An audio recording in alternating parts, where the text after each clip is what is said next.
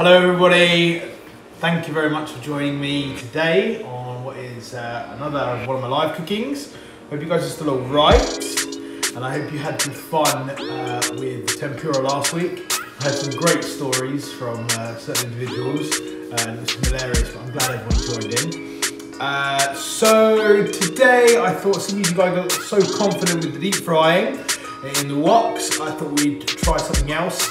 And we're going to do chicken karage, and we're also going to do a curry udon. The curry udon could have had bacon in it, but I thought, seeing as we're doing karage as a side, I would keep it vegetarian. I'm using dashi stock in it, so it's not quite vegetarian, but it can be made vegetarian, just with a few changes, which if anyone else wants to know, we'll go through it a little bit later.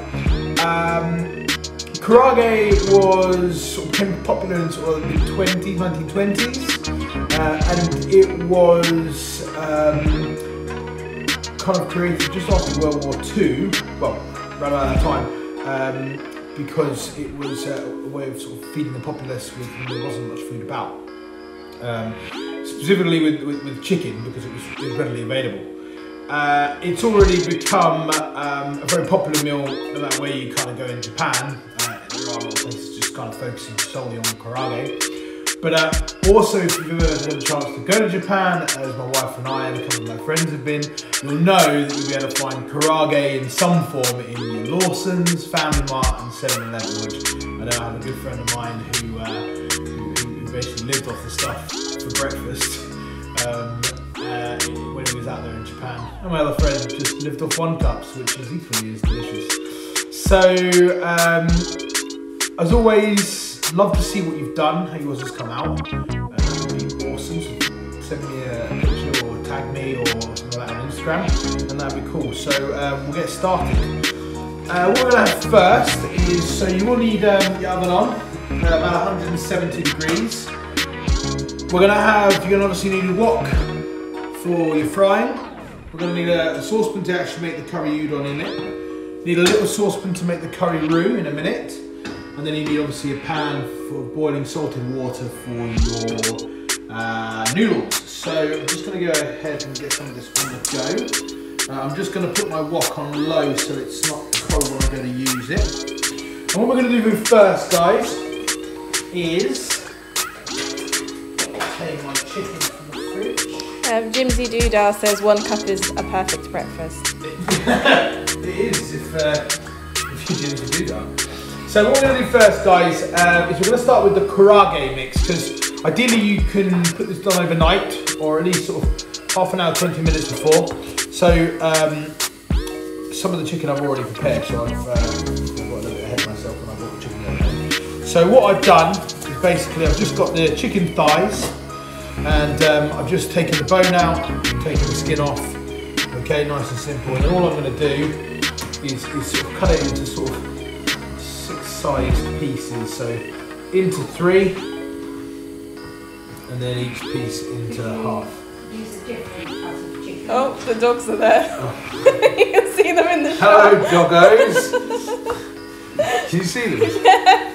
Yes. So, okay, in case you're wondering, guys, we feed our dogs raw, so chicken is kind of essential for them. And when you give them the little scraps sometimes too. I do, yeah. I always usually give them the chicken bones raw as a little treat, because they can break it up, or chicken wings. You can still see Sponge in the background. Sponge? No terror. Could you use a different cut of chicken other than thigh? Yeah, you could use chicken breasts, you could use chicken fillets. I just find that thighs have a much nicer flavour really, and a bit more substantial. But you can use other ones. You could use other meats if you really wanted to, but I think chicken works really, really well. Wash my hands. Keep her out of the kitchen now. What if you wanted to make a vegetarian karage? I had a coffee earlier, which it's on the back, so never mind. Vegetarian karage. So you could always use your faithful tofu, but I think what would be really quite nice, you could use mushrooms or any vegetables. So with the chicken, I've got some 1 tablespoon of sesame oil and 1.5 tablespoons of light soy sauce. I'm just going to put that into the chicken there. I'm going to grate 3 cloves of garlic. So just on the sort of like the parmesan size grater. Just going to do that, grate that up. Like I said, you can ideally half an hour before you're going to use it, or overnight would be best.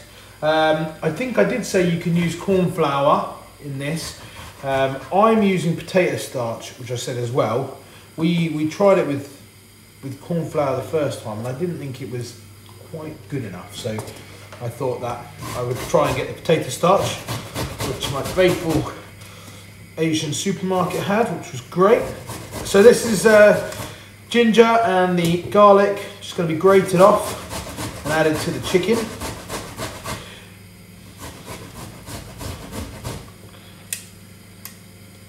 Would you marinate the tofu and the mushrooms? Yeah, by all means. Obviously use firm tofu. You don't want to be using the lighter stuff because I think it'd be quite tricky. It'd probably disintegrate, wouldn't it? Yeah. Kiva's depressed now. Yeah, I know. He wants his chimkin, but he's not having chimkin. Okay. So in the bowl, that's got the garlic, the soy, the sesame, and the ginger. Just gonna whisk up an egg. So put that in. And then a little bit of salt and pepper.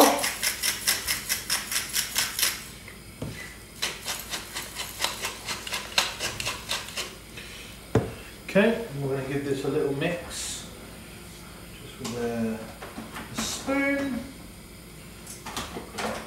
I'm not find the spoon. I'm from my eyes. So just give this a little mix. Just get those flavours in there.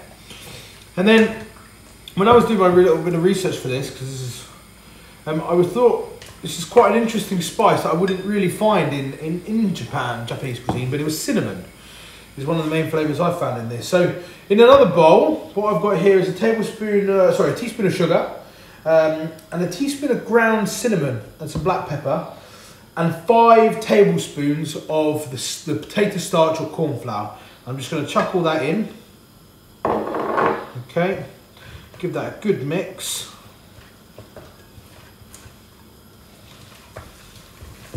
If you were marinating it overnight, would you put the corn flour on just before you cook it, or would you marinate it? Yeah, I think that would probably be best, because when we did it with the corn flour, I noticed that it kind of sucked to the bottom, because usually when you make, if you ever made corn flour roux and so on like that, it always does sink to the bottom, where the water separates off. So that's that. Here we go. So that's ready to go. So I'm just going to leave that on the side there. So what we're going to go with next is we're going to get on with making sort of the curry roux, it's called. So we're going to basically need just a few ingredients. So basically, like you would make any sort of white sauce at home, we're going to put 40 grams of butter to melt. And you want 40 grams of just plain flour. Okay. Now, if you're using a dashi stock or a dashi powder as well, I'm just going to use 1.2 litres of water. We'll mix the powder in there. So vegetarian or vegan, would you not? Yeah, you could use a good veg stock, or you could make your own vegetable stock if you wanted to. You could make a vegetarian dashi if you also desired. And you could use shiitake mushrooms, and then you could soak them and then use those mushrooms for your karage, so you don't waste it off. So in my water, I'm going to put my dashi powder in there, give it a little whisk. My powder stock ready to go.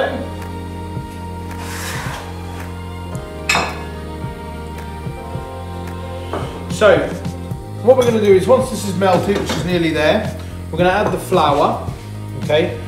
And you want it to go kind of sort of a nut brown kind of colour. Okay, there's varying stages of when you make roux. When I was training in college, You have your different stages, your first, second and third stage. The third stage just gets quite a bit darker. First stage is just you mix them together and then you start adding your whites, your milk or your stock to make a bechamel or bonito. But this, because we're going to add, we want to take it a little bit further because in that way it helps cook out the flour, which is really important. Okay.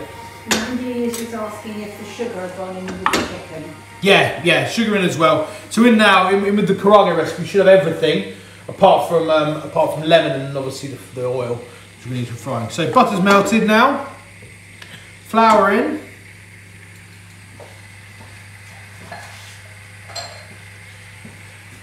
We're just going to give that a little mix, like so. We want this nice high heat on this. So it should all combine like so. Alright guys, turn that off now. Alright, so into a separate bowl, you're going to want 1 tablespoon of mild curry powder or hot curry powder, whatever your preference is. 1 tablespoon of garam masala and a quarter of a teaspoon of cayenne pepper. Again, if you like it a bit spicier, put a little bit more heat in there, by all means, okay? So we've got that there to the side. So this will going to cook out for a bit longer and we want it to start changing colour and kind of going like a nice goldeny brown. So while we're waiting, we can get the vegetables ready. So I've got an onion here and we're just going to dice this up. Quaily Man has waved. Who has? Quaily Man. Ah. Hello, Reese.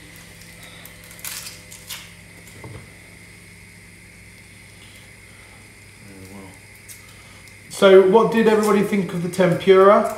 I really felt that the dressing makes that dish. I really thoroughly enjoyed making that last week, and I hope you guys enjoyed it too. It was a lot of fun, a real lot of fun. Okay, so here we go. We can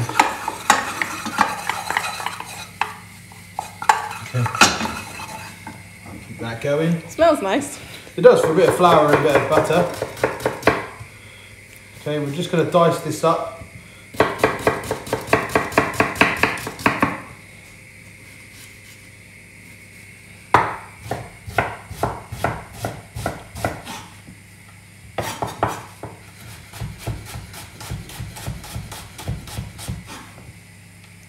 Kieran is loving the beard. Thank you, mate. Waste that little bit there.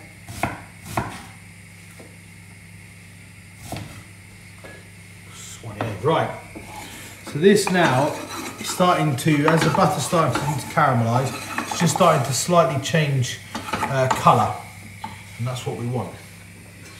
Okay, so into your saucepan, Okay. put a little bit of oil in here. Okay, we're going to add our onions. We're just going to cook them very gently. Ben Filan says no need to flex with those knife skills.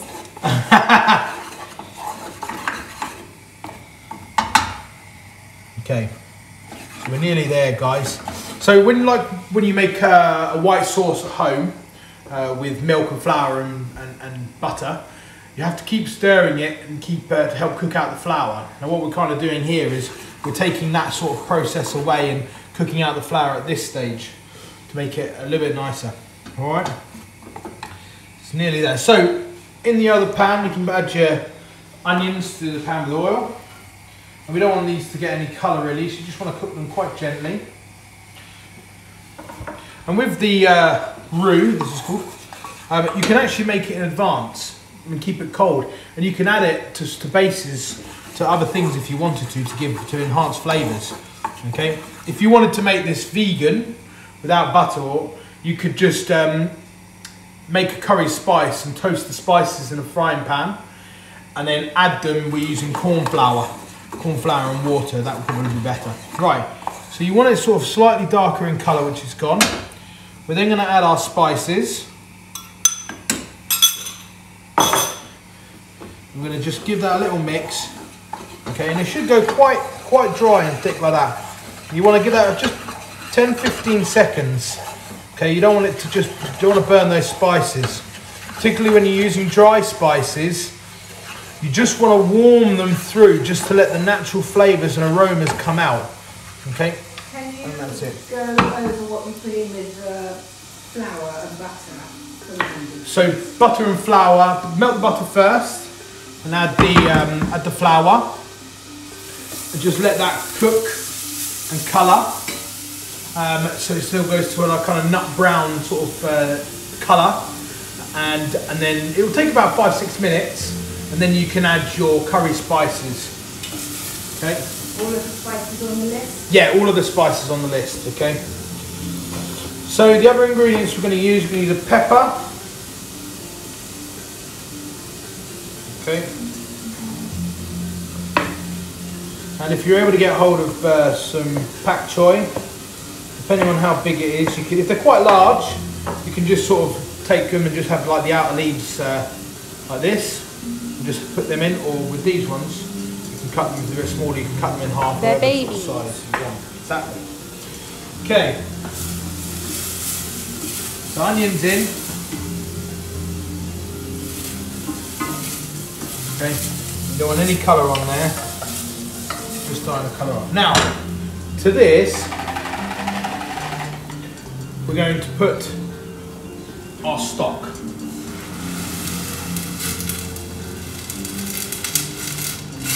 Okay, bring that to the heat, and once that comes to the boil, we're then going to add the roux. Okay, that spiced little mixture we've got there. Okay, so just back to the veg now. Just going to dice these up any sort of size you want. If you want it a bit bigger, you can do. Makes it nice, bit of texture. You can add other ingredients if you want. If you want to add mushrooms in there or any other peppers, or some leek would be quite nice. Maybe even a little bit of spinach, but you'd have to add it right at the last minute. Broccoli? Add broccoli as well. Cauliflower. My wife can make a face. I hate cauliflower. Unless it's in cheese. Anytime it's acceptable. Yeah. Again, with these ingredients, the Pak Choi isn't going to take long to sort of cook, really. So it's going to be one of those things that you can add sort of last minute when it's nearly finished. Everyone keeps asking where's the yukata. Jimmy asked this week. Yeah, I know. I need to find it. I'm sure it's in the workroom. Probably needs ironing. Yeah, it's probably why. Okay. So I've got peppers, Pak Choi, ready to go. There's none for you, Kiva. And then the spring onions, we're just going to use as a little garnish, so we can get them cut as well.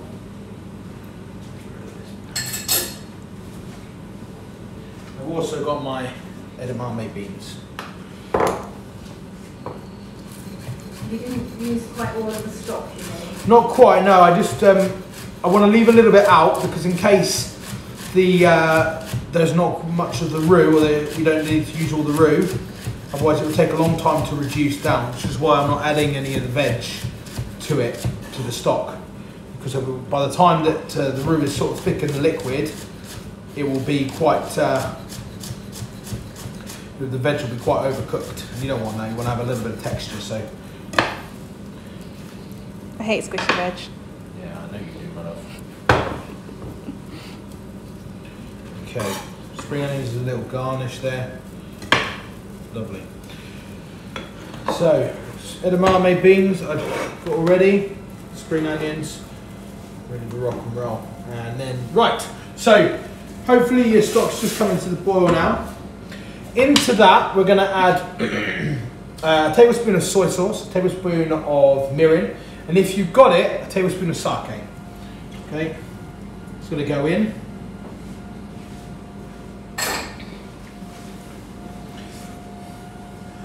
What sort of soy sauce this time? I use light again, like I said before.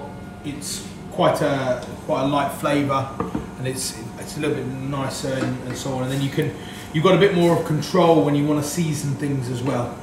When you're using light, if you're using dark, it can be quite strong. You usually only use a tiny bit of dark, don't you, if you're using it with light soy sauce? So stock should have come back to the boil, and we're going to add the roux to it. And give it a nice little whisk.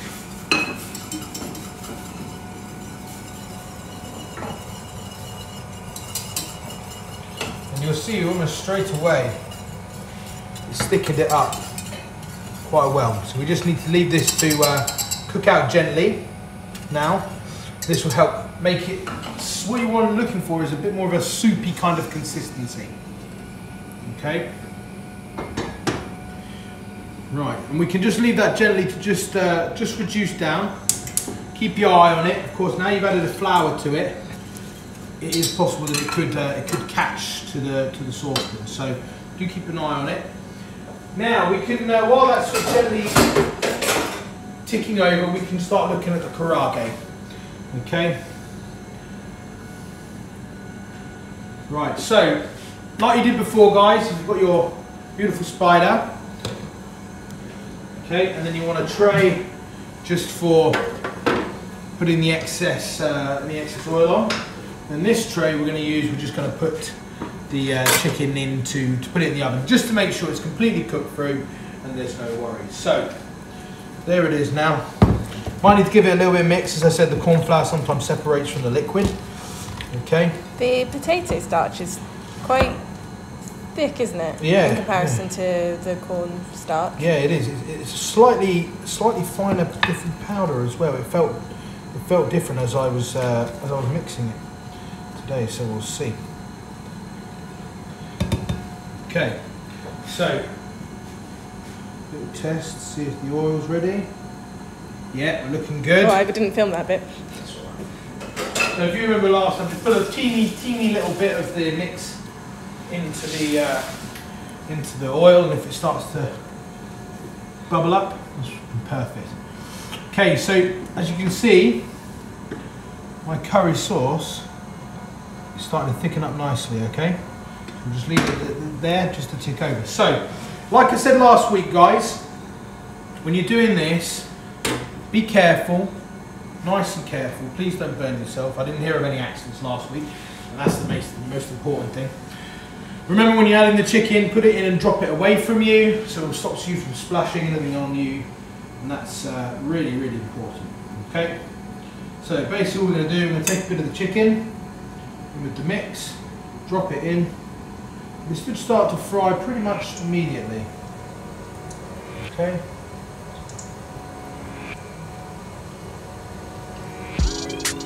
Probably could start with maybe, depending on the size of the saucepan you've got or what, probably go to sort of a third or even half of the chicken you've got at one time, and then we can let it come back to the heat.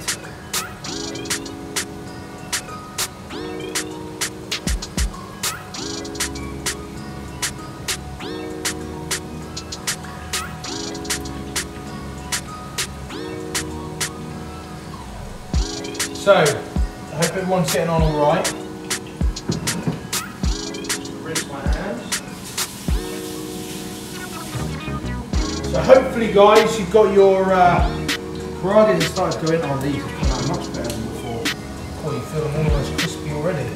That's good. Okay. From some of the times I've done Karage before, and what I've seen is they don't usually need to put them in the oven. Because it's chicken, I like to be extra doubly safe. To ensure that it's completely cooked. You want to get yourself a little saucepan of salted water on, if you haven't already, just ready for your noodles. Okay. Now I'm using udon noodles, which I really like these. I think. Well, it's curry udon. Exactly. They're for me my favourite type of noodle.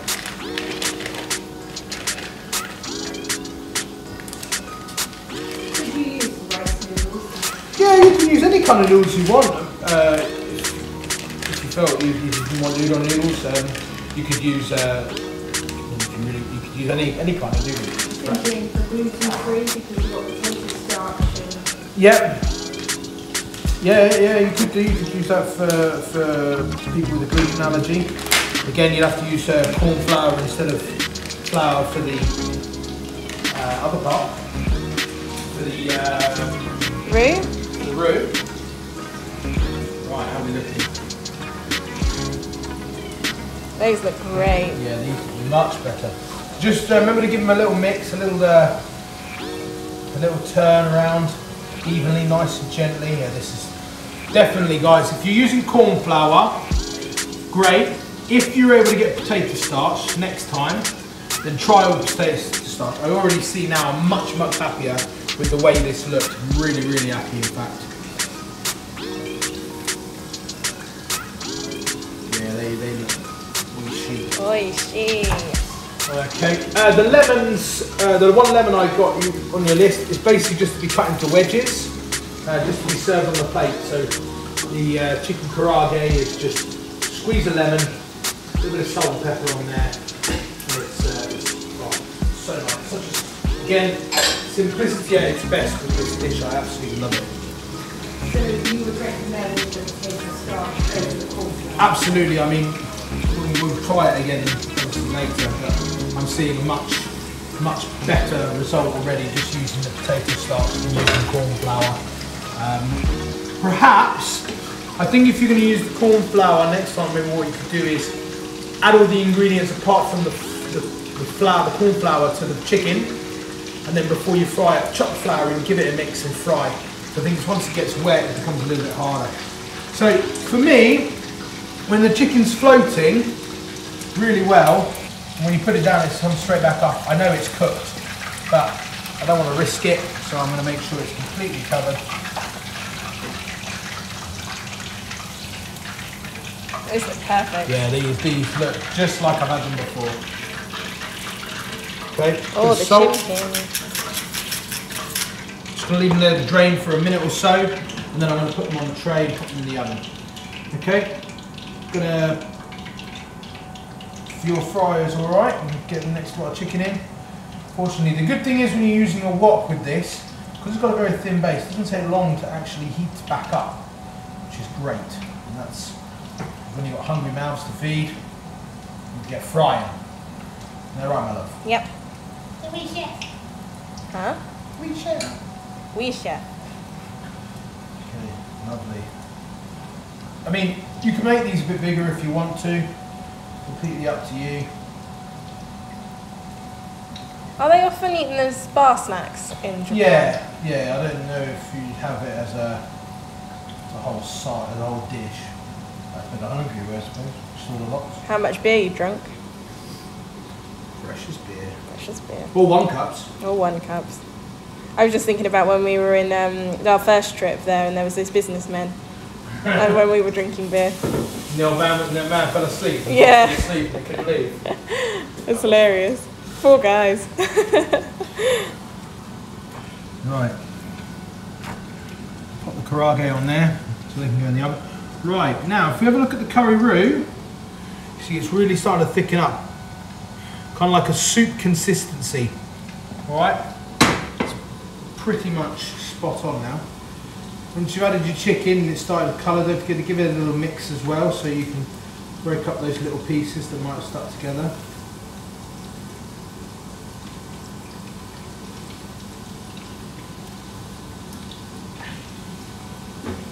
So, in with the curry roux, I'm going to add my peppers. Okay.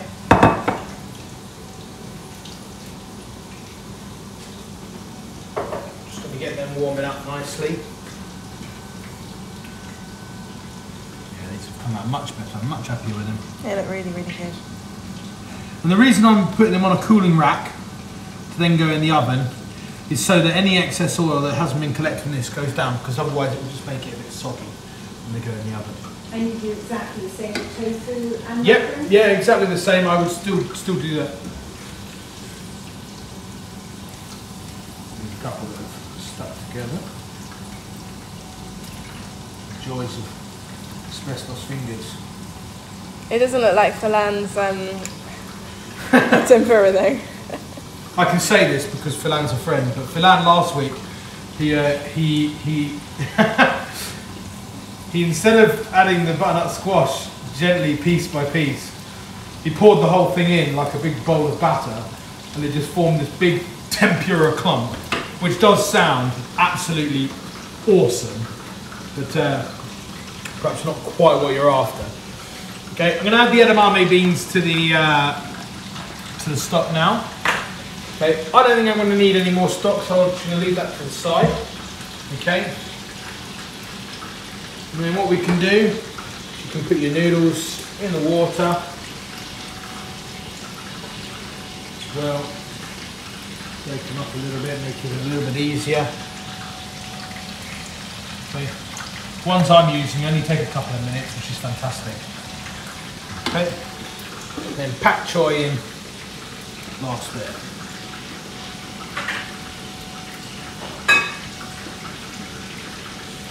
Okay, it's all of that in there. I can get rid of my board. Clearing down. Unlike me, who just makes a mess. Oh, you do make a mess. But the things you make to eat are nice. Thank you. That's the most important. Okay, for bowls.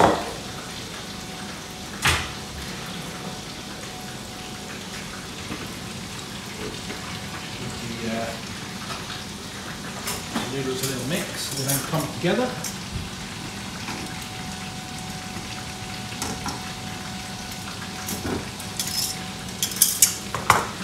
Okay. Now that the curry roux, for me, I think it's spot on consistency. Right, it's just nice and saucy. Because Really it's nice. more soupy, isn't it, than a katsu curry? So I'm just going to put that on nice and low. Karage's looking oishi. Obviously, the longer you leave it in here, the darker they're going to get in colour, the crispier they'll become. Okay, but I'm happy with them, so I'm going to take them out. And they shouldn't need very long in the oven. We're only going to maybe put them in for a couple of minutes maximum because they're thin pieces, so they'll cook very easily. And the good thing with a batter like this, what happens is it forms such a thick coating that it almost seals the moisture in and steams it, so it's sort of cooking from the inside really, really well. A little bit of salt. Oh, we've got lots of karage for us tonight. Yeah, good. Good. Yeah. Right. Again, guys, be really careful with the frying, the little fry you've created, because I don't want you to burn yourself. Put them on. Put them in the oven just for a few minutes. Okay, I can go over here. Okay. Carefully bring that over. Like so. I'm going to move my oil to there. The faithful jars that I had ready from last week. Right. Nearly ready here, guys. So, hopefully, you've got everything ready to go. So just a little recap from the beginning. First thing we did was got the karage marinated. So that's all of the ingredients plus the chopped chicken in a bowl. Give it a little mix. Half an hour, but ideally overnight would be great. And then you just leave them to marinate. Curry roux, which is with the flour, the butter and the curry spices. Melt the butter, add the flour, cook it. You want to cook it for about 5-6 minutes so it goes nice and sort of goldeny colour. Then add your spices, another 30 seconds, just to help bring out those lovely aromas and flavours. Okay, then you want into a saucepan, sweat your onions off in a little bit of oil, add your stock, whichever it is, dashi or otherwise, add your curry roux, let it reduce down, then you can add all your ingredients. And then obviously cook your karage into the fryers, put it in the oven, and we're good to go. Right, so then dry off first. Take your noodles out of the water.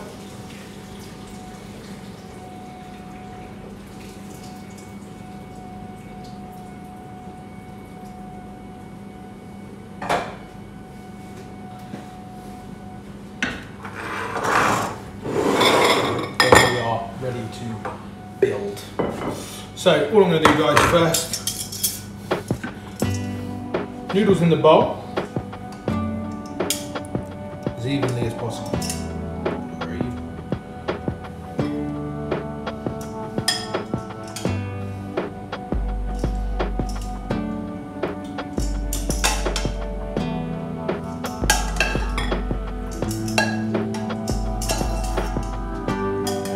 Again, I think it's something again you could do in advance. You could have your curry soup ready to go without the vegetables in it. Then you could just add your vegetables when your guests or friends are arriving, or we're allowed people back.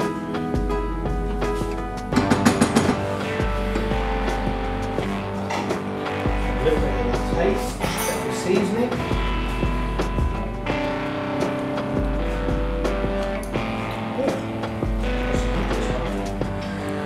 Don't tell Jimmy.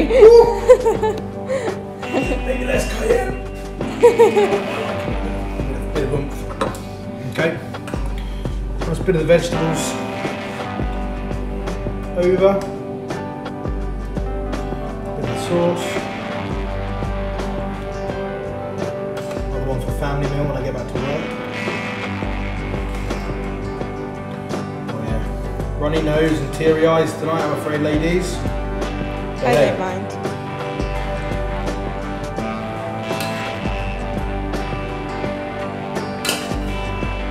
If you're not a big handle the heat, Jimmy and Eddie, maybe leave the cayenne out.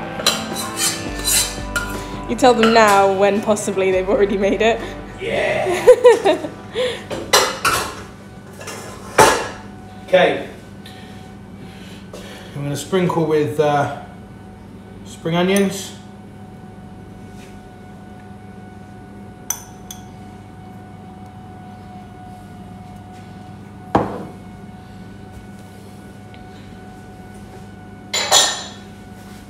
And there is our curry udon, guys.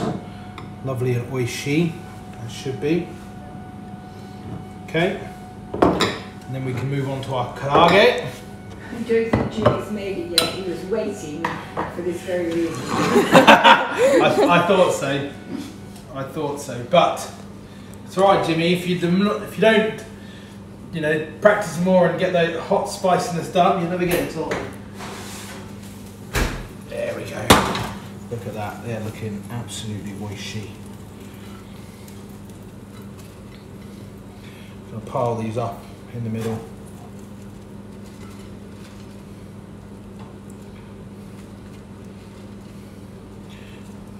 Doesn't need to look appetizing, just get it on the plate. It still looks appetizing. It doesn't need to look fancy. Fanciful. Well, none of the food I've done is really fancy. It's just been good, humble and honest food. And there we have it, guys. Chicken karage with lemon and a curry udon. Semi-vegetarian. Oishi. So yeah, thank you again for tuning in. I hope the steps were clear. If you've got any questions, please, by all means, give us a message, DM me if you want, or if you've got a personal number, you can text me on there. It's completely up to you. Potentially, this is my last one for a while. I'm potentially going back to work next week, which I'm really pleased for. Might look to do one in December if possible. If there's anything particularly you'd like to do, or you want me to revisit something, I'll gladly do that, and we'll see. But we'll obviously come up to a busy month in December for all chefs around the country. So let's hope everyone's cracking on all right. But thank you again for tuning in. Thanks for making this second lockdown 2.0 a lot more enjoyable. Give me a Friday purpose rather than just annoying the wife and playing games. So thanks very much, guys. Cheers, and we will see you soon. Take care. Bye bye.